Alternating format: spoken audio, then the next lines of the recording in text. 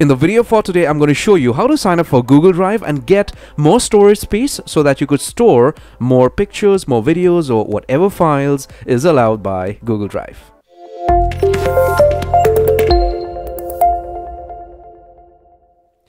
Hello my friend, my name is Kenneth Brown. Welcome to channel CygnaTech, and how are we doing today? I hope fantastic. Well, if you are not doing fantastic, just stick with me till the end. I'll do my best to drive that cloud of confusion from your mind. So Google Drive is a very famous cloud storage application by Google, and signing up for it is super simple and easy. If you have an email account, that's it. Okay, you could sign up with your Google account and you could log into Google Drive easy as pie, like this. So you get onto, you could go to google.com or you could open Gmail, whatever you want. So to make this convenient, I am already on the search bar for the Brave browser, and my search bar is attached with Google. So I could directly do a search for Google Drive. Okay.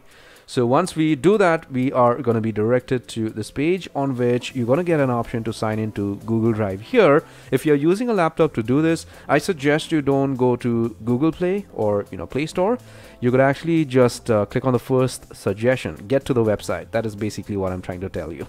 Okay, so once you are on the website, this is going to be your Google Drive dashboard.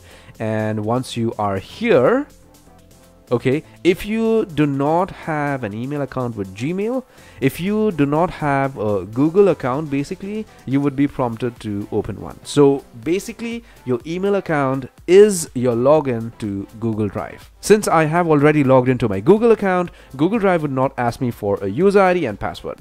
After you log in, to the left here you could see that you have a menu, and right here to the bottom you could see that you have 15 GB of space available for you free of cost from Google. I mean, how generous. Google actually gives you free storage for your entire Google application data. Okay, so whatever data you have throughout your Google application is going to be stored here on Google Drive. But sometimes what happens is that you may want to use Google Drive instead of storing files on your laptop or any external devices and stuff like that.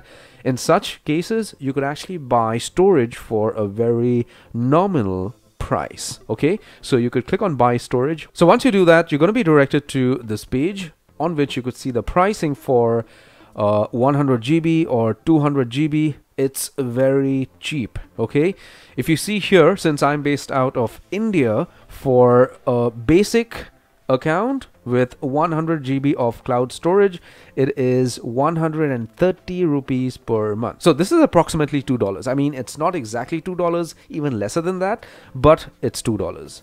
$2 for 100 GB of space.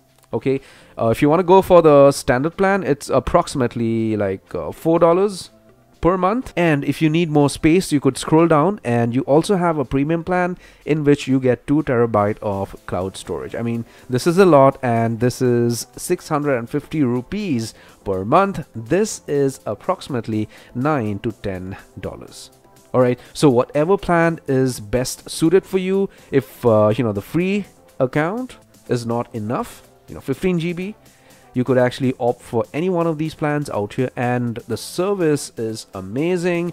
The price, as I have already explained to you, is super cheap as compared to any other cloud storage companies out there. So I hope this video answers both your questions. If you have any doubts, you could ping me or email me, or you could post a comment. I would do my best to answer any of your questions, okay, related to the video, of course. Take care.